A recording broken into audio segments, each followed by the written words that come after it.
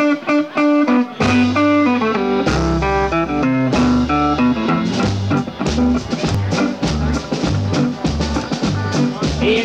1814 we took a little trip along with Colonel Jackson down the mighty Mississippi. We took a little bacon and we took a little beans.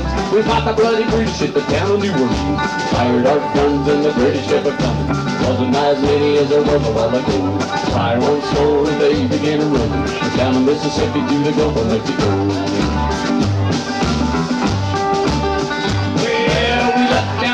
Then we see the British come, and there must have been 100 of them beating on the drum. They sat so high you could hear the bugles ring. We stood beside our cotton bills and didn't say a thing. Fired our guns and the British kept a coming. There wasn't as many as there was a while ago. Fired once more and they began to run down the Mississippi to the Gulf of Mexico.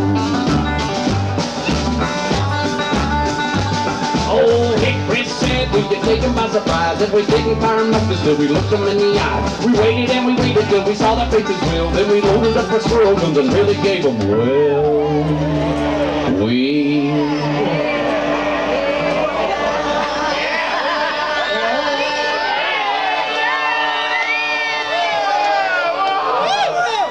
Fired our guns and the British never come. Wasn't as many as there was a while ago. Fire once more and they began to run on down the Mississippi to the Gulf of Mexico. Well, we ran through the grass and we ran through the rebels and we ran through the bushes where a rabbit wouldn't go. I ran so fast that the house couldn't catch it. Down the Mississippi to the Gulf of Mexico.